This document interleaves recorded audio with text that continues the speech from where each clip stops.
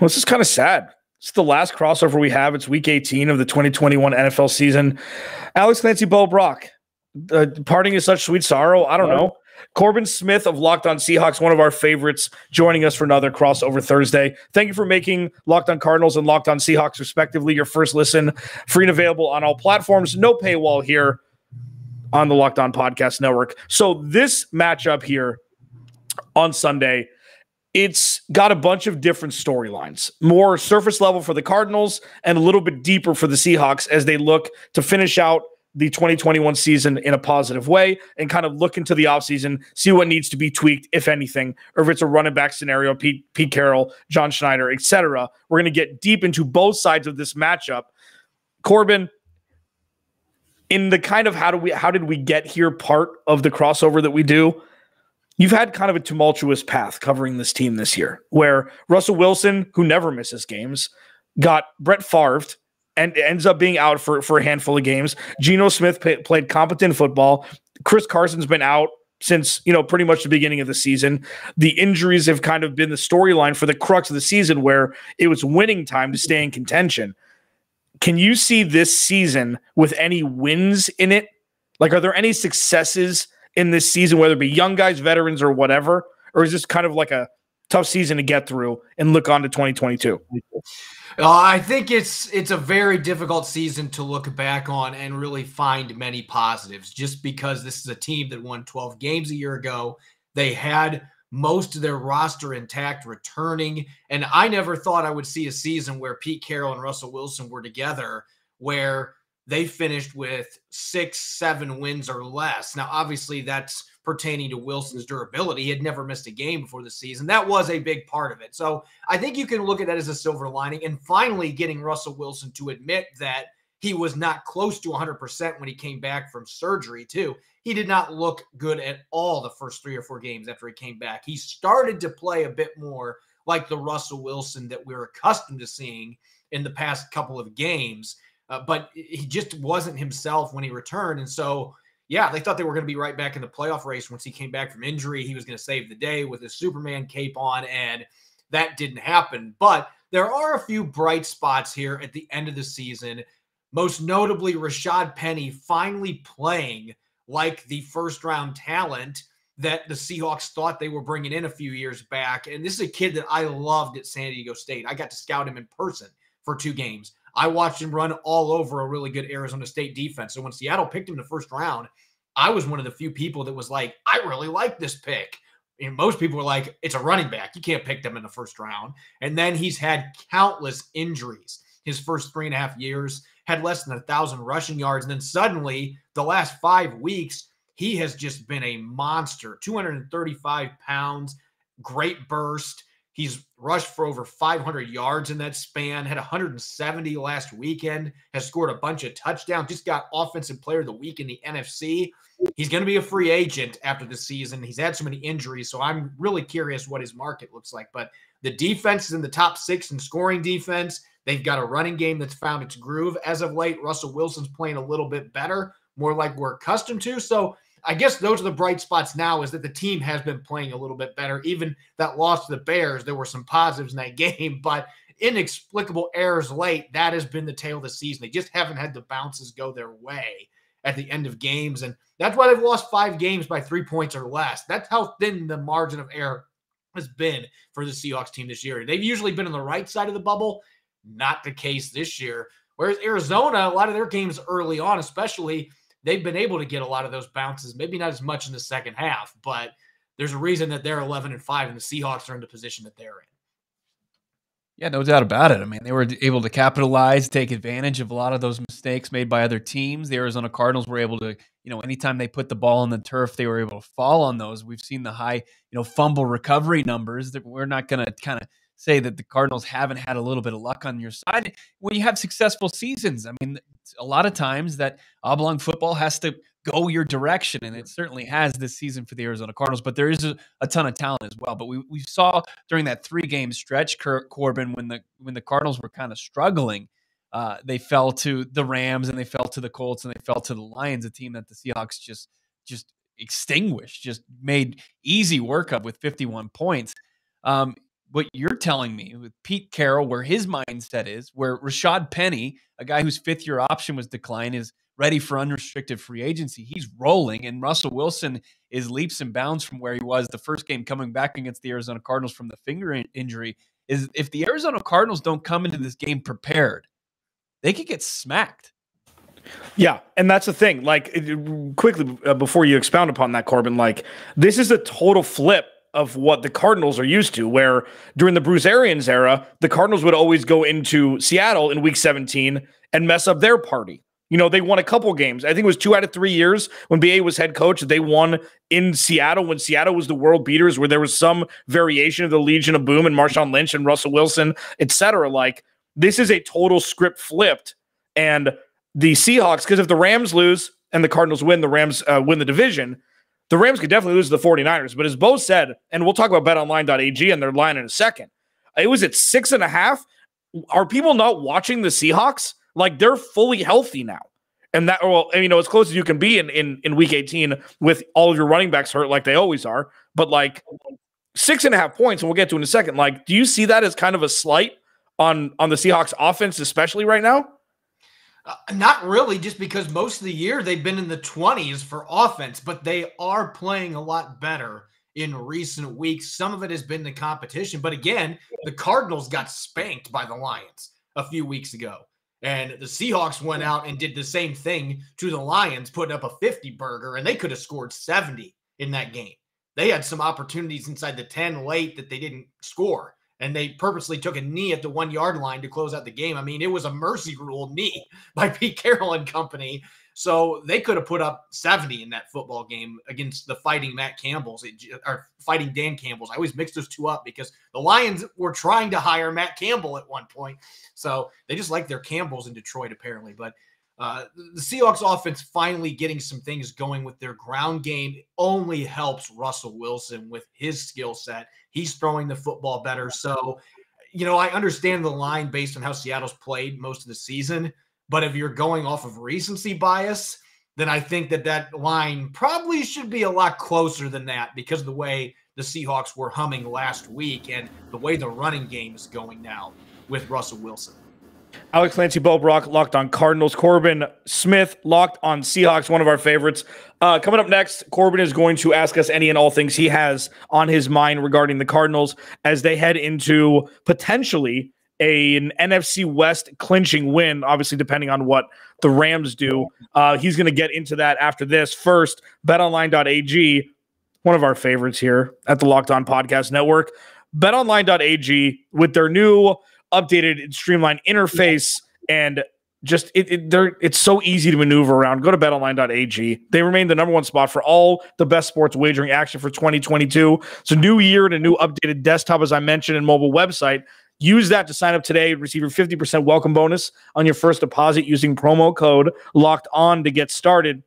From football, basketball, hockey, boxing, and UFC right to your favorite Vegas casino games. Don't wait to take advantage of all the amazing offers available in 2022. Again, go to the website or use your mobile device today to receive a 50% welcome bonus on your first deposit using promo code Locked On. You can use that extra cheese to take what side you like of the 6.5 points that the Cardinals are laying at home against the Seahawks come Sunday. BetOnline is the fastest and easiest way to wager on all your favorite sports. BetOnline, where the game starts.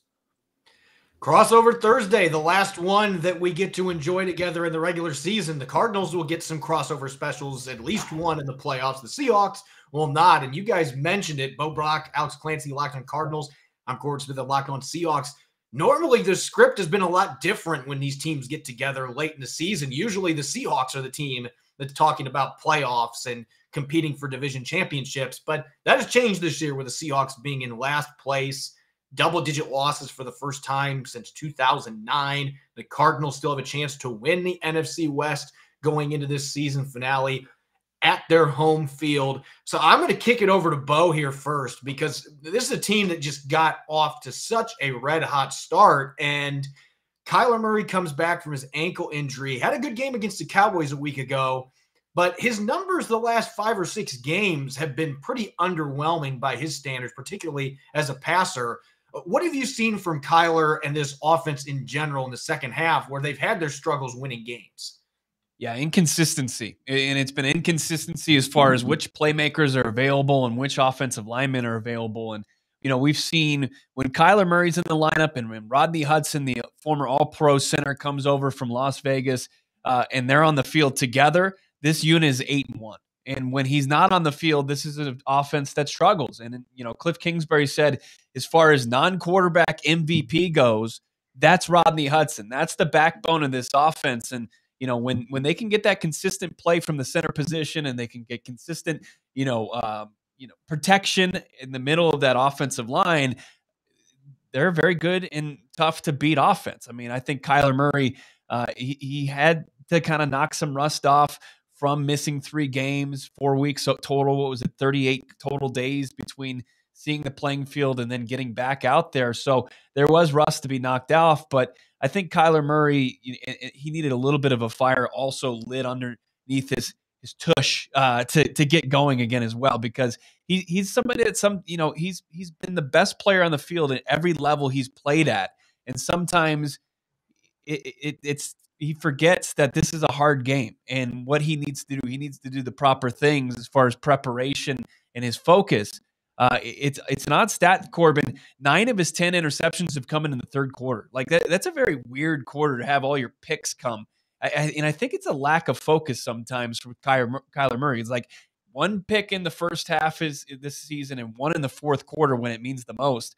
What's going on in the third quarter? I think that it might just be something where he lacks focus, and when he is dialed in, he can play at that MVP caliber level. But when he's not, he can become very pedestrian. And I think, a guy like Rodney Hudson kind of really, really makes things go for the Arizona Cardinals offense, which is weird because, the center, you just think about a guy snapping the football, but protection and kind of keeping him focused on where things are going to come from the opposing defense.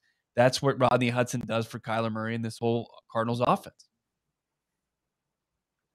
Let's flip to the defense now, because the defense has had some injuries for the Cardinals as well. J.J. Watt, who knows if he's going to be back? Sounds like that's a possibility, but no idea if that's guaranteed for the playoffs. They've had a few other guys get banged up back there. And I was looking statistically, Alex, they've still been really good at limiting the big plays, which is always big against the Seahawks with their receivers, their ability to get the ball downfield.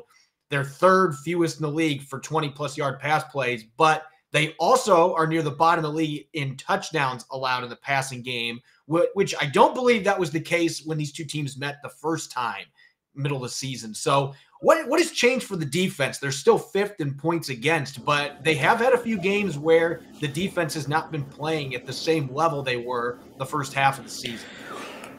I mean, I feel like Bo would agree with me here in that the defense started outkicking its coverage immediately. Like we didn't know what this defense was going to look like. Malcolm Butler retiring. Can Byron Murphy be an outside corner, let alone a CB1? Marco Wilson, a 4th-round pick. Can he be a CB2? And can Robert Alford stay on the field? What are the 2 inside linebackers going to look like with Zaven Collins and Isaiah Simmons? And can Jordan Hicks play football? Is Chandler Jones washed up? Can Jordan Phillips stay healthy? Is J.J. Watt going to be able to stay on the field? And the only non-questioned position group on defense to start the season was the safety group with Budda Baker and Jalen Thompson. Both of them very well, Wazoo and Washington respectively. And what we've seen is they've become the anchor for this defense in their own way, where both of them are towards the line of scrimmage a lot more than traditional safety duo. And we've seen Jordan Hicks really initiate I'm the leader of this linebacking core from the middle of the field. And the pass rush was a lot better. Marcus Golden, Chandler Jones have put up good numbers. They put good pressure on the quarterback, but it's still every week kind of like can they do it again? Can they do it again? And we saw against Detroit and the Rams in back-to-back weeks, like they're still human beings. If the offense can't stay on the field, they're going to get tired and they're going to look worse. So I think a lot of what you're saying touchdown-wise, it has to do with that. But the fact that they don't give up a lot of big plays, the fact that they're average to above average in open field tackling, which is a very, under-excitable thing to talk about, but it's important. Like that's been keeping the glue together. And Vance Joseph has seemingly been a wizard in elevating the talent around him. He hasn't been perfect all year, but they've played at an elevated level for the talent on paper that they have. Yeah, in my opinion, at least. What's interesting about that defense is that I remember when we were together for our first crossover, one of the things that immediately jumped to me on film was that I saw a defense that really was struggling to defend the run. But then I watched the game against the Cowboys, who have two really good running backs, and the Cardinals just went into shutdown mode against the run. So that really offers a lot of intrigue going into this game because, like I said earlier in the show, the Seahawks now, they're running the football the way that Pete Carroll wants to run the football with Rashad Penny.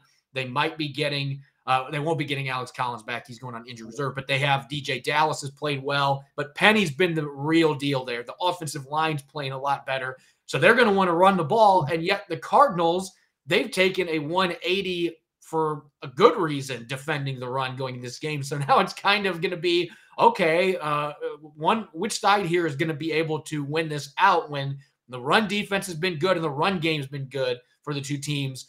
Who's going to ultimately win that? Yeah, it's part of the scheme, and it worked to perfection against the Cowboys. And what they really have done all season long, and sometimes it works and sometimes it hasn't, is they make first down, sometimes second down, and pressure down. And they'll bring a lot of their edge rushers and maybe blitz, have some exotic blitzes and get some corners in there, some safeties in there, some linebackers in there to try to make big negative plays against an offense and put them in second and long, third and long. And that's what worked to perfection against Dallas. And that's what was, kind of the end of Dak Prescott, why he's been slumping the last couple of games is because he's struggled in third and long. And Vance Joseph's defense was able to execute that a lot against Dallas. And they've been able to execute that here and there throughout the season. Now, when an offense can get going and consistently gash the Arizona Cardinals on defense on early downs and put themselves in second and third manageable, they've had a lot of success against them. So, and that's just against any NFL team. But the Arizona Cardinals, that's the scheme. They want to create pressure. They want to create negative plays early on. So first down's a pressure down. If they can get, Rashad Penny, I almost said his brother Elijah Penny, former Arizona Cardinal. At least you didn't say Rashard Penny like Dick Stockton says every time. If they can get Penny on the turf and limit him early, maybe create some negative plays and put Russ in third and long. I know he's got those talented receivers. I know DK Metcalf just had a 3-touchdown performance, but that's going to be ideal for this defense in this contest. That's their scheme.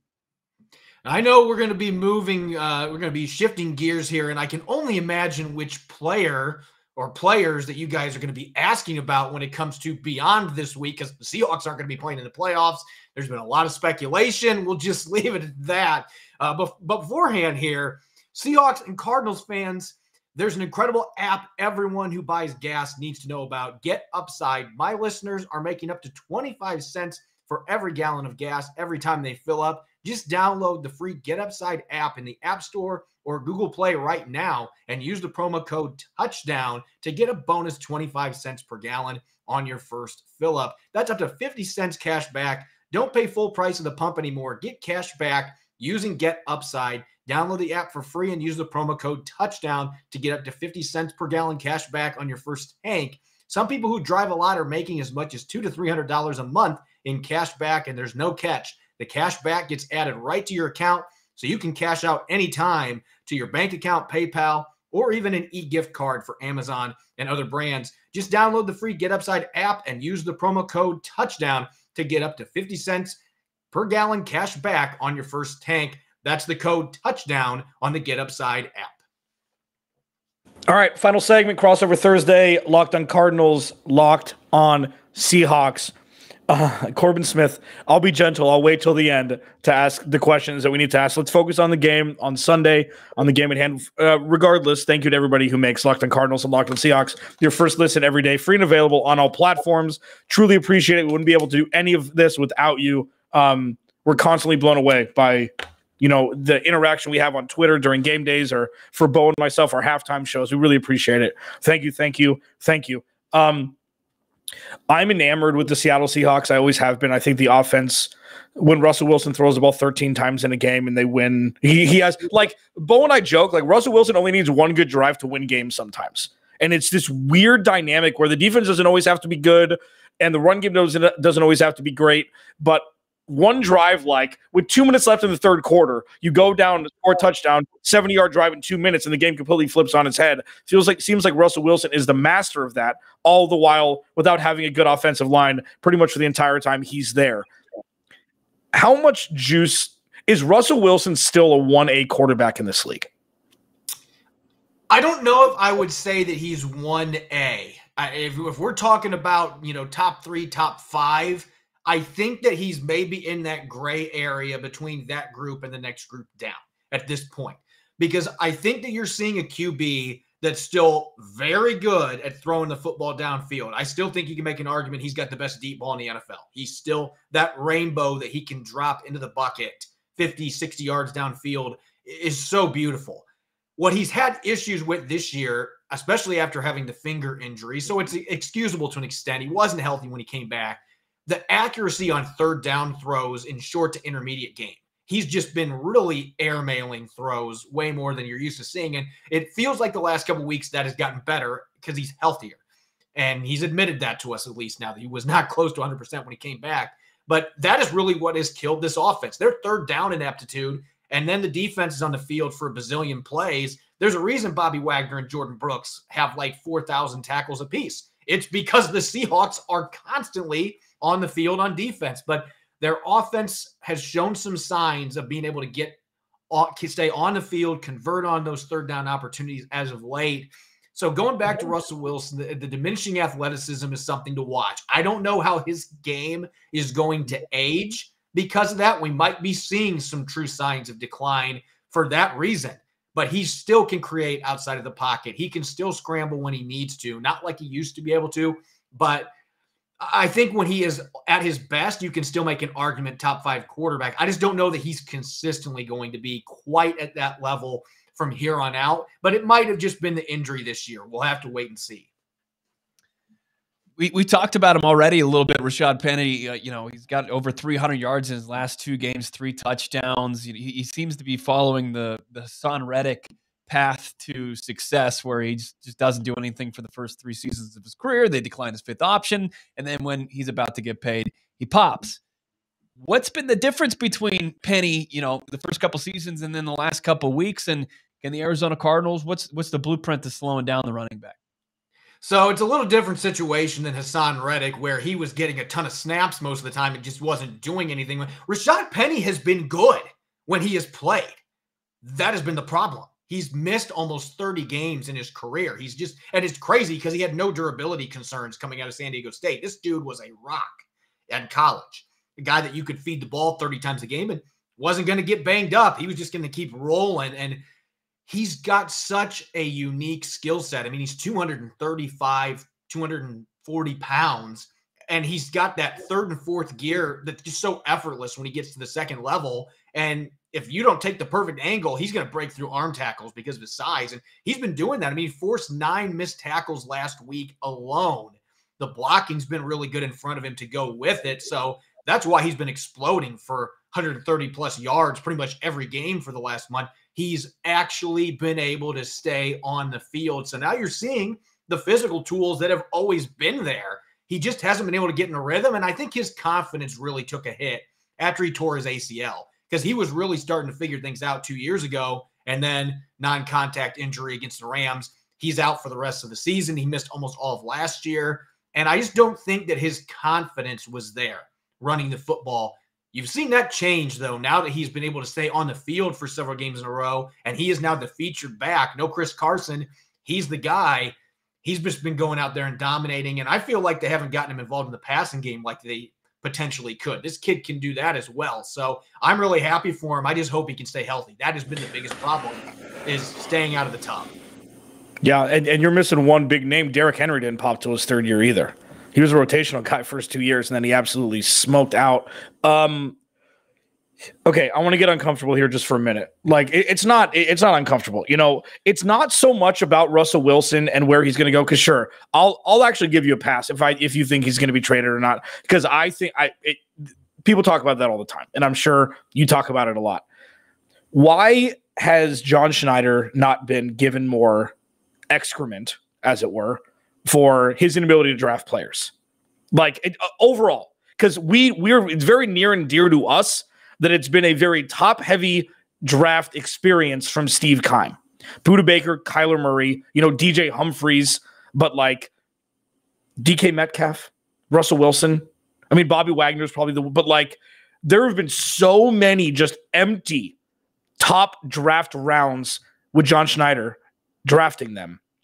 Is there Fire John? Has it been going on for a couple of years, or is that just an outsider looking in and being completely off base? I think that there should be some fire on him. I don't know about to the point where he should have his position terminated, because you can counter the first round issues that they've had. And again, I just mentioned one of those players, Rashad Penny. If he's healthy, that's a good looking pick. And he's showing that the last 5 games. He's a first-round caliber player. Well, he led college football in rushing that year that he got drafted. So it wasn't like he was a no-name, yeah. But L.J. Collier, on the other hand, L.J. Collier was a very late bloomer at TCU, a guy that I had a third-round grade on. I didn't dislike the player.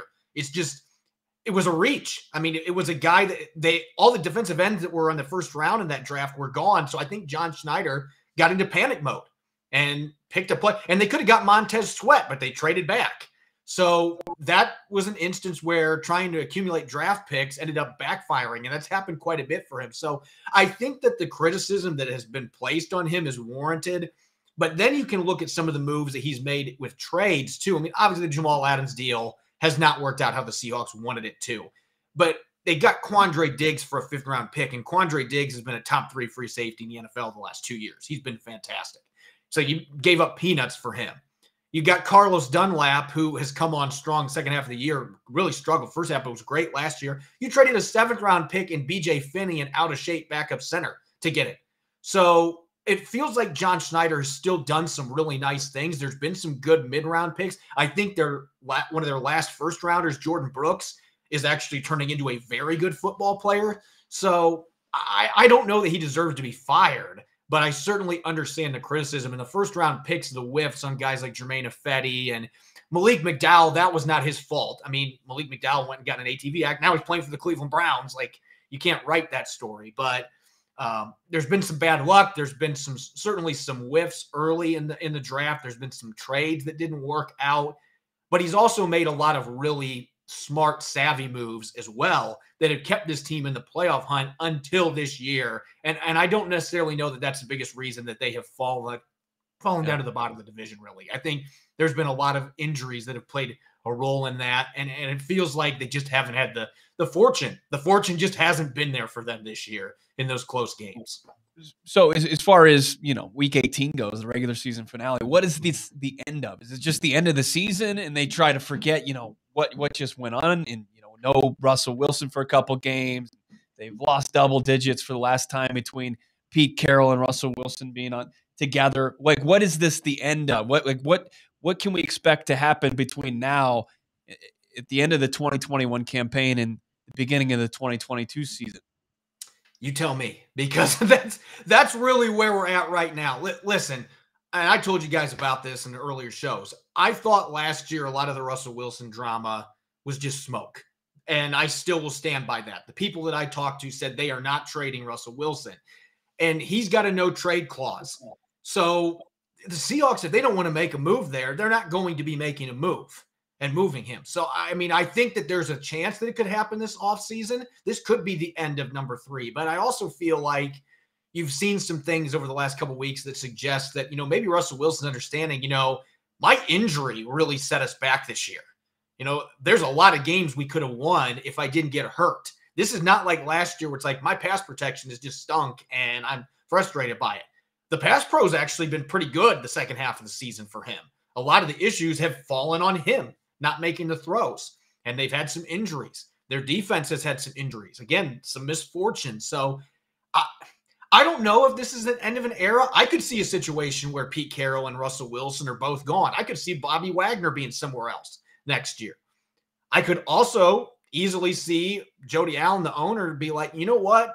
We didn't lose most of these games very many points. We had injuries. Russell Wilson played well at the end of the season. Let's just run it back and let's just try to retool one more time. This feels like a team that if they address a few of the positional issues they've got, add a little more depth, they could bounce right back and be an 11-12 win outfit next year with a healthy Russell Wilson. So I don't really have any idea what's going to happen. And it kind of makes it fun, but at the same time, it's kind of mind numbing because you're like, I had to deal with this last offseason, and that's where we're at right now. So it could be the end of an era, or it could be, you know what, we're almost to the finish line, but let's give it one more go and see if we can keep this thing rolling. And I think it's anyone's guess at this point what the Seahawks are going to do. This is the most unpredictable team heading into this offseason in the entire NFL, and I really don't think it's close. Yeah, it's a trip, man. I mean, because it was draft a third-round quarterback, build a defense, win a Super Bowl. And it was like, man, they're going to be able to do this forever. And like the Russell Wilson thing to me is, and we'll get out of here. We're going long, but we love going long with Corbin. Corbin Smith, Locked on Seahawks, Alex Clancy, Bo Brack, Locked on Cardinals, crossover Thursday, was like, he was the first one where it's like, man, they gave him a lot of money and then they started not winning playoff games like they did before. Now, I don't know if it's a direct correlative. I don't know if it's confirmation bias on my side, where it's like, once you pay a quarterback, you're not going to win Super Bowls anymore. Like Tom Brady's kind of ruined this thing where he was restructuring, but he was getting all the money guaranteed anyway, but it was able to do things like, as a goodbye note here, if it were you, is Russell Wilson going to be the last person on this constructed roster?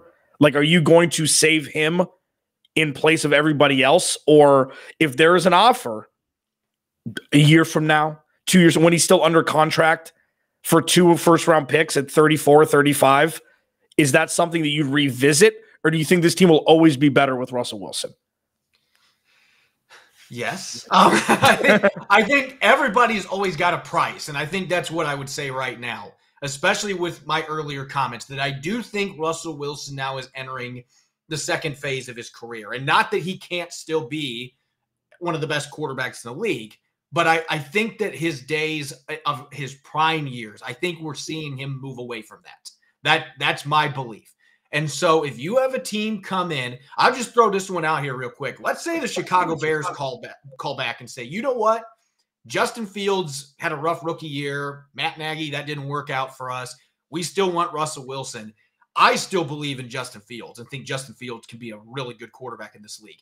If the Chicago Bears say, you know what, we'll give you 3 firsts, or we'll give you 2 firsts and a second and Justin Fields, some type of offer like that, where I feel like I'm getting a young quarterback that can come in and be really good with the right coach right away, I might consider it at this point, especially coming off a year I only won 6 or 7 games. At the same time, though, it would have to be a deal like that. You know, there's some people out there like, oh, I'll give you a first and a second. No, I'm not doing the Jared Goff trade to get rid of Russell Wilson. I'm not. This is Russell Wilson we're talking about here. He's still a top 10, top 5 on good days quarterback. So it would have to be the right price. Last year, I would have said, no, I'm not even touching it. I at least would consider those underground phone calls. You know, if a team wants to ask me about Wilson, I'll at least be like, I'm listening, just because he is going to be going into his age 34 season. And his style quarterback, I don't know if it necessarily ages well. Despite the struggles, it's going to be an intriguing matchup. It always is. Sunday, State Farm Stadium, Glendale, Arizona. We're going to be scoreboard watching the Rams and Niners. Lots to be kind of figured out here before the end of the 2021-2022 regular season. Corbin Smith, Locked on Seahawks. Bo Brack, Alex Clancy, Locked on Cardinals. Always fun to cross over with Corbin. Looking forward to next season's crossovers already. Thank you for tuning in. Thank you for checking out this crossover edition of Locked on Cardinals and Seahawks, and we will talk to you on tomorrow's episode of each respective podcast. Enjoy the rest of your Thursday. We'll talk to you on Friday.